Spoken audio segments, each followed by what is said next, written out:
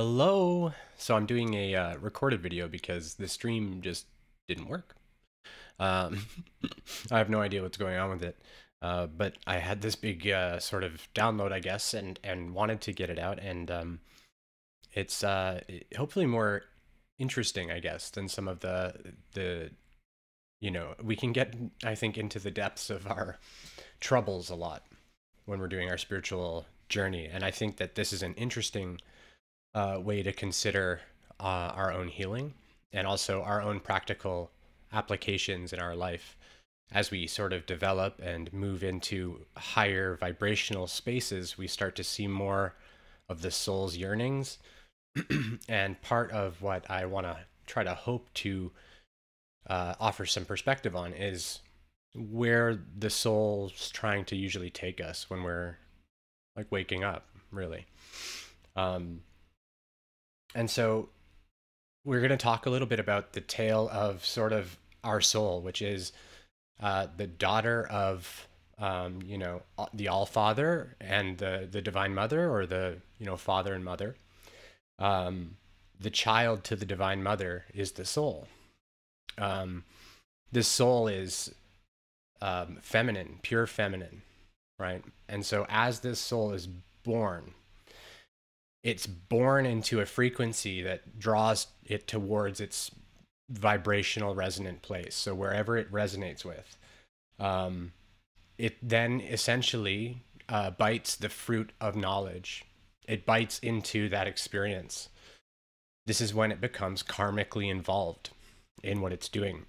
So there are, of course, souls that were not brand new souls that came in, but there are souls that are brand new that came in that way, and then have done many lives now.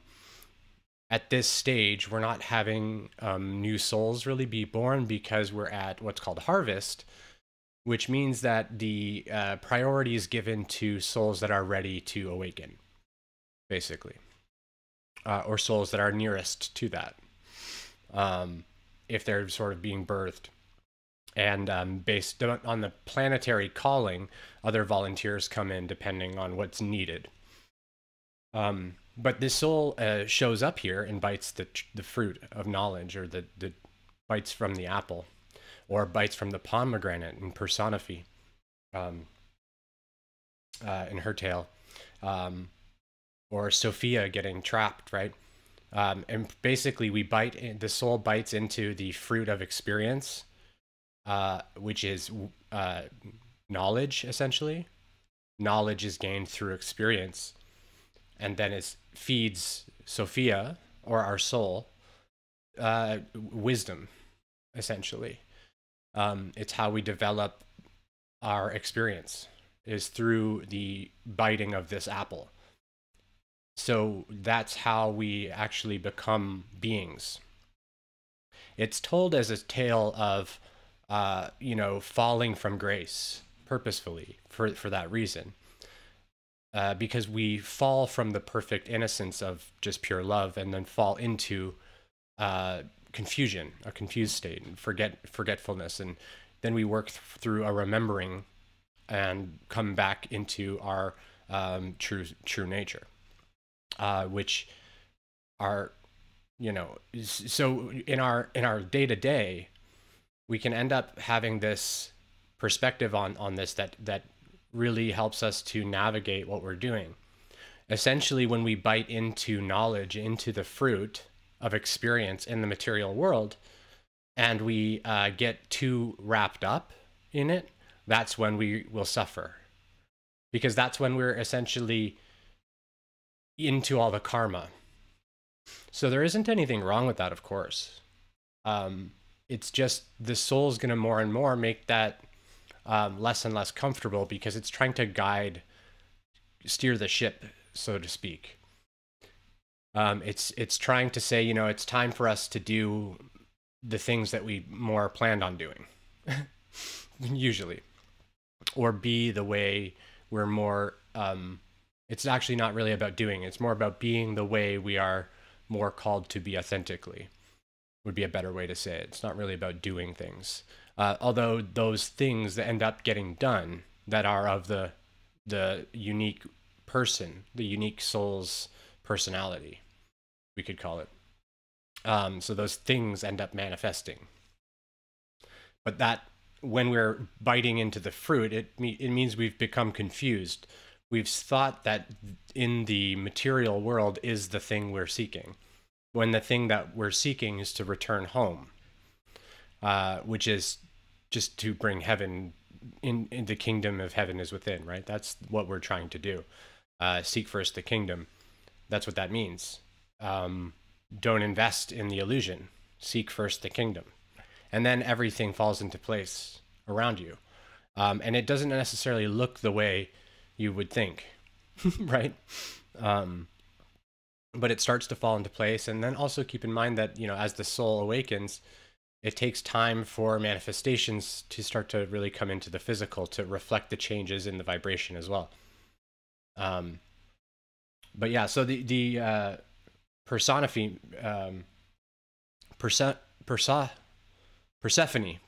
yeah. Sorry, Persephone means to emerge, right? And that's what the soul does, right? The soul is emerging into itself through investment in the illusion.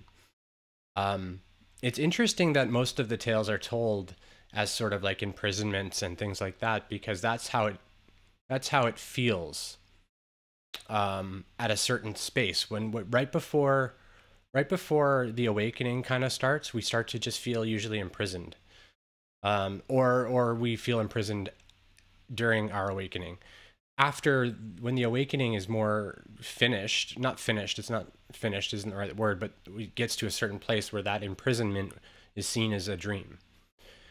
So it's more of an understanding that the feeling of imprisonment was basically a concept that we were holding ourselves in, and then we release ourselves from that imprisonment.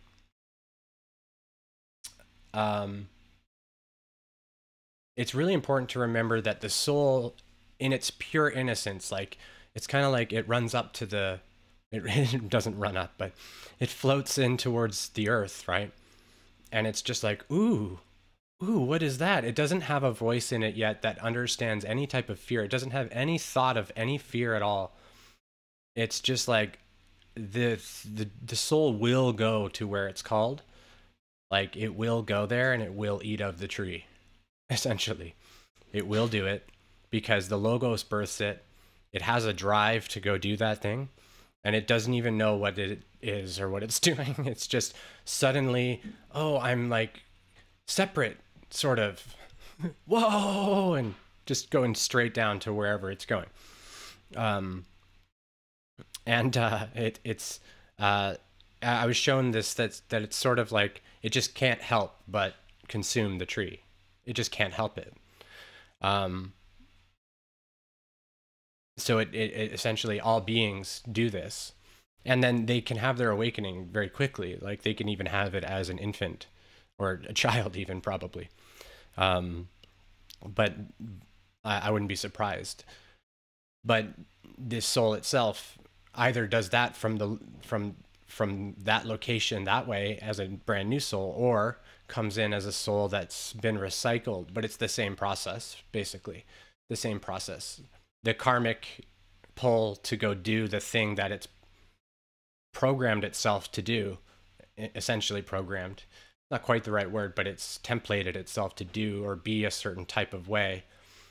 It's just drawn into that experience. And then in reincarnative, it's the same thing. But now there's a whole bunch of story and karma that's layered up. And so the soul is going to make contracts and go handle all of that in however many lifetimes.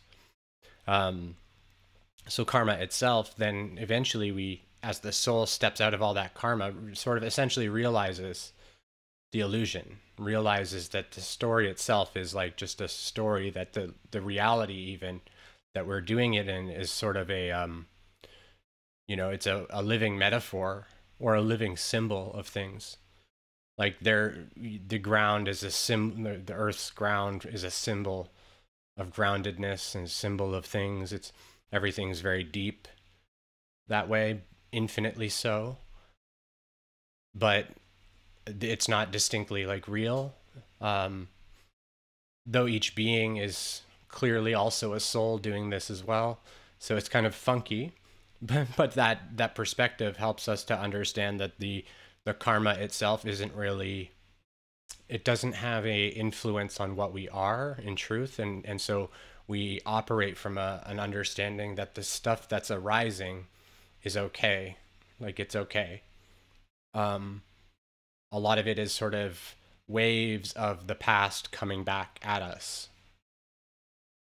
And if we're taking on a lot of karmic healing that we might do, this essentially makes us the perfect little conduits or crystals for healing this karma on the planet, which essentially we learn to sit in the waves of all the emotion, not the emotion, but the catastrophe that might be arising in the life, and still be in peace, because we're transmuting what seems to be affronting, and we're quickly healing it and raising it, exalting it as God's will. Or how we tend to do that is I recommend faith, basically trusting in the grace of God.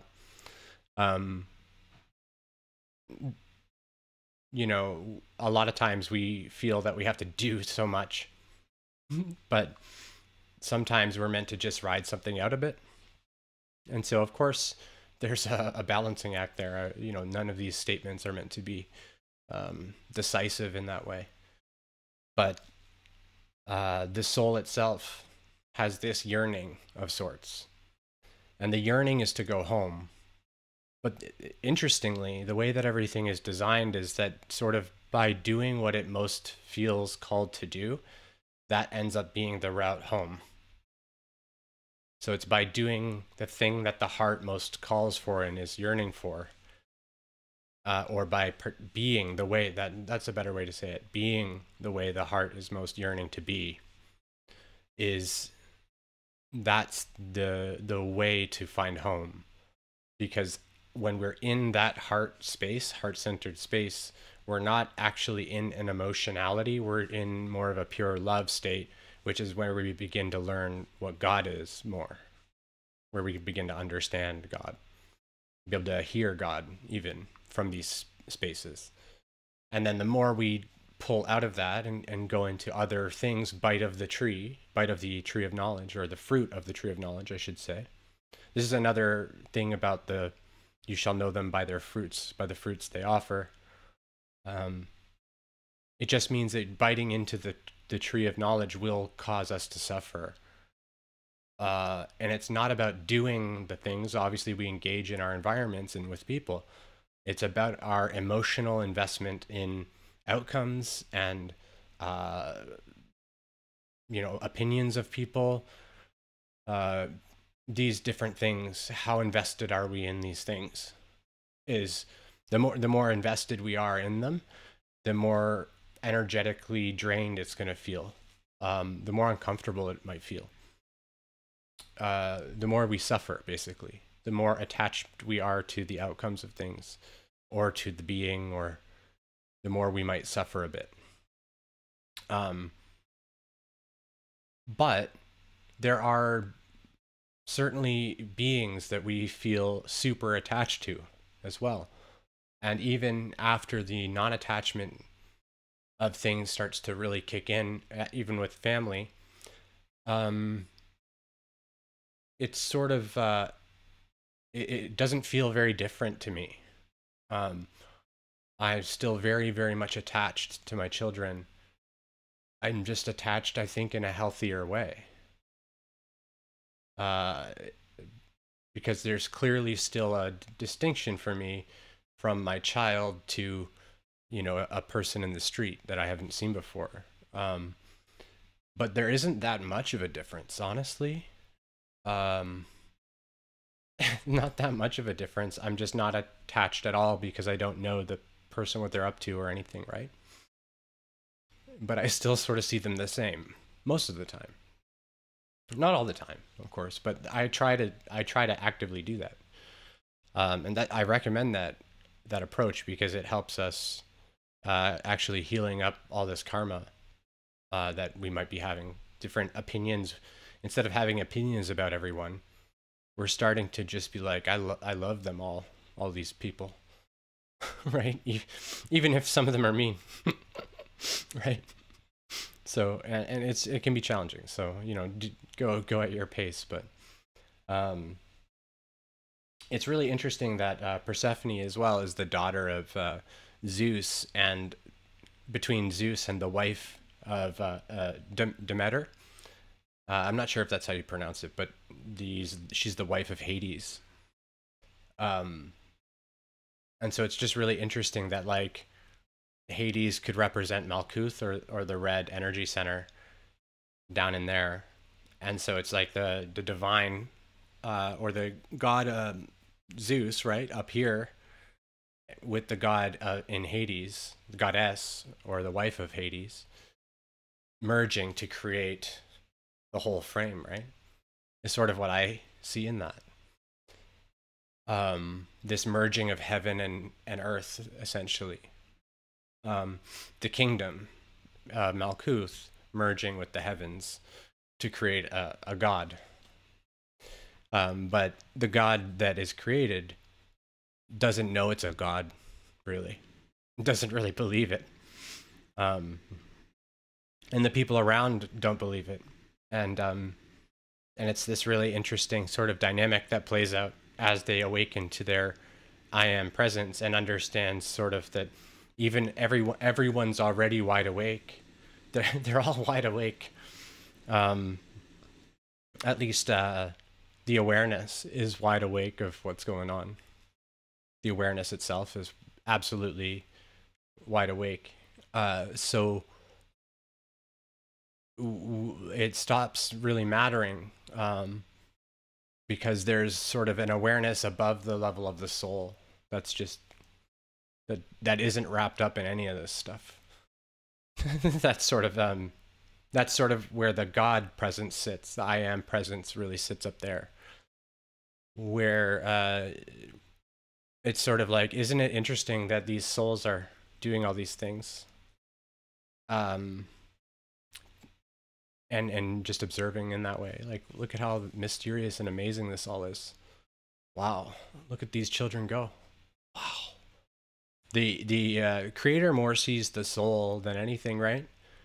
So the creator, you know, as far as what the human level aspect is doing, the creator's not really, that's like illusion. But the soul itself is real. Still an illusion in a way, but is more real. It's pure love. So it's more what the creator observes in you when the creator's looking at you. So that's why it doesn't really see nastiness of things. It just sees the beautiful soul it made doing beautiful things. Whatever the soul is doing, it already knows is beautiful without even observing it. So it not that it would have to observe it, like it's the observer of all observers, right? It's already observing all of it. So that's why we can't even really usually fathom too much. We try to anthropomorphize God, and even I'm doing it sort of here, trying to frame it in a human context of like how it's seeing, but it's really not fathomable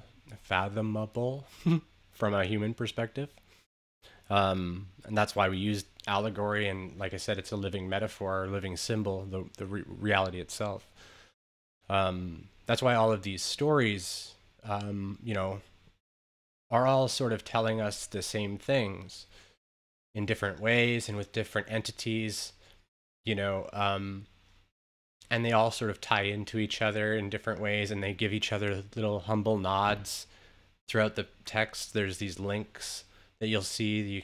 You can see that the prophets were writing these, the prophets and the writers of the time were writing these to nod back to where the works are getting the narrative, like getting the allegorical or you know, metaphoric explanations of the metaphysics, because these are typically metaphysicians of some kind writing these scriptures and these um, God myths, mythos, and things. They're typically the seers and the sages, and that's why they all align, because they're all seeing the same stuff. They're just putting their own spins on it, like spins of their culture and spins of their things, and they're telling the tale of what happened in the past as best they can. And then we see it all manifest here. And so even, you know, for example, the entire sort of thing that the soul's doing is learning how to have what's actually the actual holy matrimony of the soul with the body and the spirit, to have this to create the child of God that knows itself properly through the Holy Trinity. And so, you know, essentially the sun becomes, the solar body activates through the harmonization with the soul. Solar, right? The solar body activates as the soul starts to be more in harmony with itself. And so lots of people talk about upgrades and activations and things, and that's where this actually comes from. And people have a lot of manifest experience in consciousness to explain them. And I'm not saying that those things aren't true, but I'm saying that the light is within you, and you activate it at the soul level. And other entities certainly can pop in and do that as well. There is capacity for that. So, you know, I don't discount any odd tales. But generally speaking, to regular people going about their regular day, not these unique circumstances with spirits or extraterrestrials or whatever it is, or sometimes ascended masters visit, or for me, Master Ka, right? Like these things happen. So even my experience of it is a very specific sort of experience of it. That isn't quite explained by what I just said. So there is a capacity in the being to call sort of for help from its collective. If it's an older soul that has a lot of ties, a lot of associations and things, it may call for some aid from its collective, and then can have aid be given if the soul itself is in harmony with that aid. Like the soul may not agree with the human's desire for aid, right? That's part of the battle that's happening. The battle of the beast is what it really is. This is why your Saturn return is like Satan's return, right? It's the beast starts to fight against the soul, where the soul is trying to get that's the better way to look at it, is the soul is trying to get the beast into alignment with itself around the age of 30. And then, you know, it happens again when we have the Saturn return again. But generally speaking, we want to like recognize and embrace every aspect of the human. This is what the holy matrimony is about understanding the human at a mastery level. Like understanding our own mind basically is the first step of this, and then we start to really understand the body too. But the first step is to really understand the mind. Why am I thinking how I'm thinking? And also dissolving the need to think about it as well. Like dissolving the need to follow the mind, knowing that the heart and soul pulling is where the true bounties are, where the treasures hid, so to speak. So you don't need to think your way through things. You just have to listen to the soul, or ask God for guidance, of course, right? Ask God to direct the soul, like, you know, show me the way, right? And usually if you do that, and you if you're earnest and honest about and authentic, and you're wanting to be shown the way, like you're approaching it from that I don't know mind. I couldn't know, so I'm going to go to the knower of all. You know, what's the best way for me to be of proper service here, right? The more we do that, the more thinking doesn't really even occur to us that much. You know, we're not so much deciding things. We're just leaving it like, hey, we can hear, we can feel what we're doing a little bit better. And so we're at different stages of that. We might not really do that at all. And I'm just saying that the stress that analysis, the energy we use as well in our analytical minds is huge. And there isn't that much to think about, you know, not really that much to truly think about of value. Even when you're doing things, right? If there are things you know how to do, you're not really thinking that much about it. You want to use the mind to learn, to think about things and consider what's curious and what's interesting and what's expanding. And you can use the mind that way as like a little tool to just gather interesting bits of information about things. But beyond that, it's not really a good place to dwell in too much. And I say that, and I'm sort of obsessed with thinking. I can't help it. So I think that's why this is so clear to me, is because for me, thinking is so addictive. And so I just had to notice my patterning of thinking. So, in my own thinking, just noticing that I used to have a tendency to have negative thoughts quite a lot, like just constantly affirming for myself negative things. And so when we get the mind under more of a mastery state, I wouldn't say I've mastered it, but I'm getting quite good. We start to be able to notice that those thoughts, like, they don't really resonate as anything to be worried about, and we don't beat ourselves up or shame ourselves. It's just a thought thing, like, it's gone, right? So you're at that place, and then I don't get that many, not too many negative thoughts just occurring to me like that anymore, because we're just not resonant with that frequency, really. And we keep showing the universe we're not resonant with the frequency. We're like teaching the universe, no, I don't really receive that. I don't really receive that stuff. And it doesn't mean things aren't happening around us that aren't necessarily great, right? Like, things can happen around us that are quite not great. But the thoughts are still just like, oh, I wonder what this is about. I wonder what I'm going to learn about here. Oh, this is different. I didn't expect this. That's more of the thoughts. Not as much resistance to life when we're sitting in the soul, because the soul is more trusting in that it knows that it's okay. Like the light we are is more trusting in that, knows we're okay.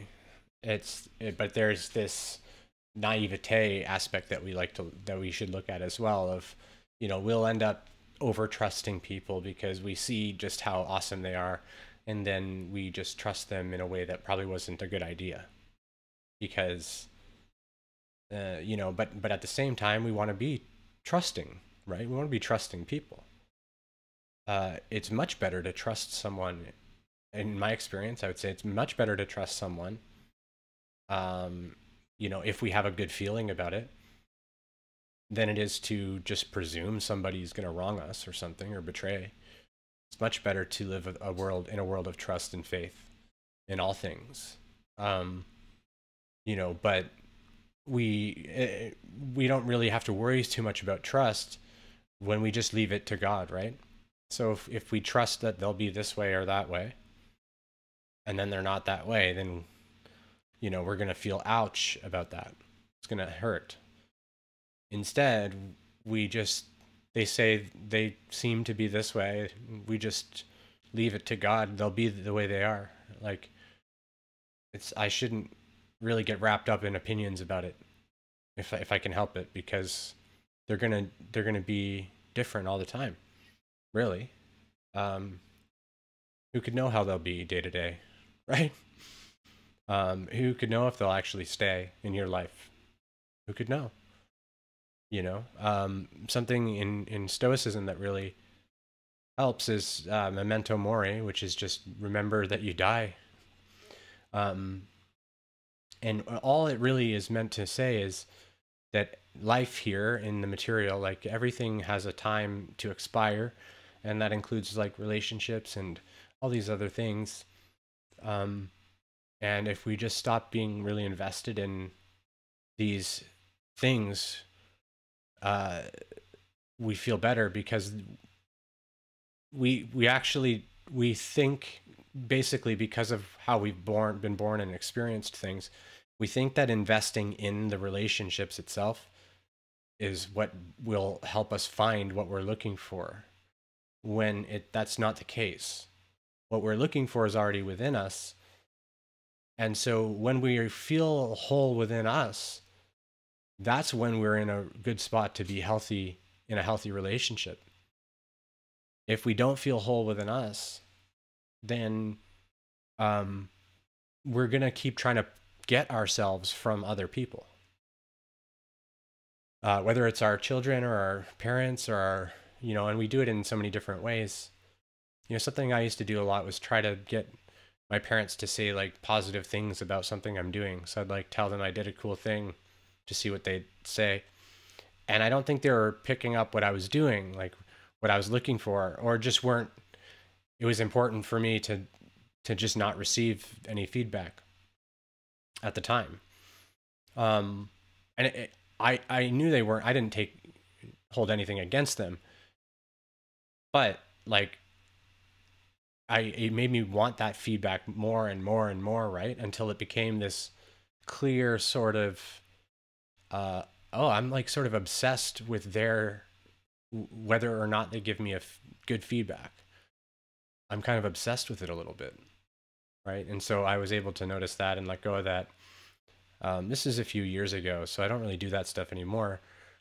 But it's a good example of just getting wrapped up in something like even just a small detail like that. That's not anything to do with the relationships or whatever. That's literally just a behavior I had that was drawn from this, someone please tell me I'm doing a good job. Sort of, I need people to tell me, right? I need someone to appreciate me properly for a minute. Sort of, that's what's driving that desperation. And lots of people, when there's a desperation energy, they don't really realize it, but instinctually they won't give the thing. They won't, a lot of people just won't say the thing. They won't do the thing because the desperation energy is one of the frequencies of consciousness that is super unsettling. It's an unsettling frequency, so depending on the person's sensitivity, receiving really desperate type of energy feels a bit blah. So if they're not super conscious or super awake, they will tend to just sort of ignore it. Not really, just sort of ignore it. Like they don't even listen to it. They're just like, whatever. Pfft. I don't know exactly their experience of it, but they tend to just not really hear it or think anything of it. It's like discarded. But if we're more sensitive, then we'll usually feel a bit like this seems weird. Like it doesn't seem great for some reason. We may not be able to quite put our finger on it. But what's happening is we're noticing that like someone is sort of over attached somewhere to something, and they're being desperate, and it reminds us of our own desperation. And we don't resonate anymore really with desperation for things. Or we're uncomfortable that we are desperate for things, right? So it's a bit of both. Like if it bothers us that someone seems desperate, then it's probably a good thing to look at, because what we're saying essentially is that when I see desperation, it's upsetting me. So, but if we can see it and we just like it doesn't resonate, that's a different thing, right? It's not resonating is not an emotional response. That's like, this is just not really a thing for me to worry about. It's not really a thing. I'm not really experiencing this. I'm not going to experience this, or I'm going to just not really participate in this thing. It's not emotional or really opinionated beyond that. Once we start to add an opinion to it, then we've invested into it as something meaningful, which means it does resonate. Despite us maybe saying that doesn't resonate because I don't like, or I'm a vegetarian or vegan, so I can't go into McDonald's. I'm not like, it just doesn't resonate. I can't be inside of it or something. I'm not trying to make fun of anyone, but that means that you have a wound there around this, right? That's a wound. I can't be in this building.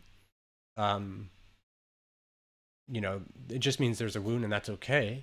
But I guess we're just talking about sort of the difference between resonance and opinion. And there's a pretty big difference. Like something just doesn't resonate with the soul. Usually older souls are not going to resonate with desperation type energy too much. Unless they've been really wounded, right? And become quite desperate themselves as well. But even then, when we tend to try to hide our desperation even to ourselves. So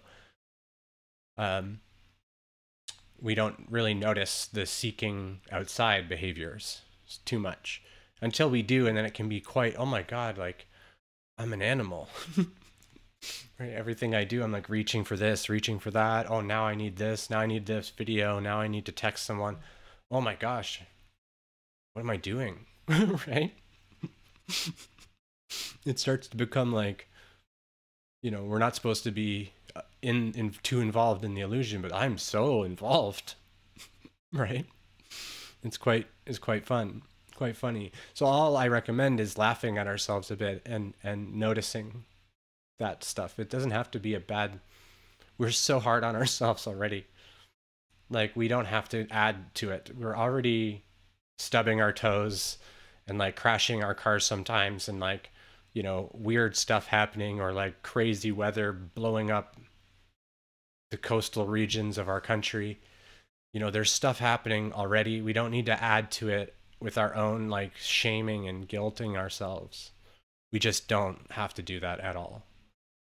Recognize where we're making some errors, but in just how we're showing up, but not in a way of like slapping ourselves like we were taught. Basically, most humans were sort of taught like, if you do something wrong, you have to be disciplined. But, you know, Jesus, I think, teaches it best. Just repent, which it means you try to offer restitution in some way. You try to do something to resolve it, to offer something, and you offer your apology as well. And you do that first with God, right? You know, Father, forgive me. I didn't know what I was doing. You know, basically, I recommend it. I think I heard Michael Murdad say this, but you sort of plead insanity. You're like, I was kind of insane then. That's why I did that thing. And I see now. I truly see what that insanity was, and like I've investigated what created that. That's for me. That's the way I do restitution for myself. The way I feel better for myself is making sure I get as much as I can out of that lesson. Like, those are the hardest ones because you have to take responsibility for the thing you did, like the specific thing, and just how ignorant you might have been at the time. And when I say ignorant, and you know, these words, people don't like them. Like when I say insanity or ignorant, it sounds derogatory. I think that's just because of the stigma associated with these things. It's coming from a place of just understanding that we didn't know what we were doing. We didn't know, because if we did know, we would have done the thing better, right? We would have done a better thing. Otherwise, we wouldn't be even thinking about this thing. It would just be a nothing that happened. You know, our lessons are contained in the places that we get emotionally swayed in, not where others necessarily get emotionally swayed in. That's their lessons. Where we are emotionally swayed is our lesson. That's the like meat and potatoes for us. So if we know that we didn't do anything hurtful, we weren't thinking hurtful things, we weren't intending hurtful things, and someone else is emotionally disturbed by us, then we can immediately just be like, well, they must be having a lesson. Maybe my lesson is just to see how I can hold space for this and respond to this kindly. Because sometimes, you know, a lot of times, we're sort of getting projected at that point. So people start to project things when they get emotional from something that isn't meant to be anything. And you know, this is part of our soul understanding how it, whether or not it's holding value in that exchange. Like, it's not actually about us, really. They may think it is, but they're having an emotional thing with themselves, within themselves, observing us and what we've done or not done, with our pure intentions, but not being able to see our intentions. Not all of that's veiled, right? So they don't know what's going on, and what you've seemed to have done has bothered them, of course, right? And for you, if you know that you didn't do anything wrong, then it just becomes a question of, do I have enough in my tank of peace to just say, I didn't realize that you saw it that way. Thank you for letting me know. I apologize for that. I apologize for that experience that you're having about this. Something like that. You're not investing yourself in saying that, yeah, I totally did that. You know, you're also not getting defensive. Like, how dare you? I never. We don't want to really go to any extremes. You know, of course, every situation is different. And we have our limits, you know. Never am I recommending we just listen to someone try to emotionally abuse us or something. But it becomes important that we notice where we're tying ourselves up in whether or not they're upset with us. Like, if they're upset with us and we didn't do anything hurtful, and we can offer our, you know, apology for that, a sincere, you know, I'm sorry that was your experience. And if there's opening, we can bridge with our intentions and say, my intentions were just to be this way, do this. Like, I didn't mean this. Hopefully that's enough, right? If that's not enough, then, I mean, you know, you can try again, but I don't know what else really you can say too much. You know, if that's not enough, then, you know, it's not really our job to tell them, oh, you need to look at yourself. Oh, this is about yourself. And, you know, maybe we do that.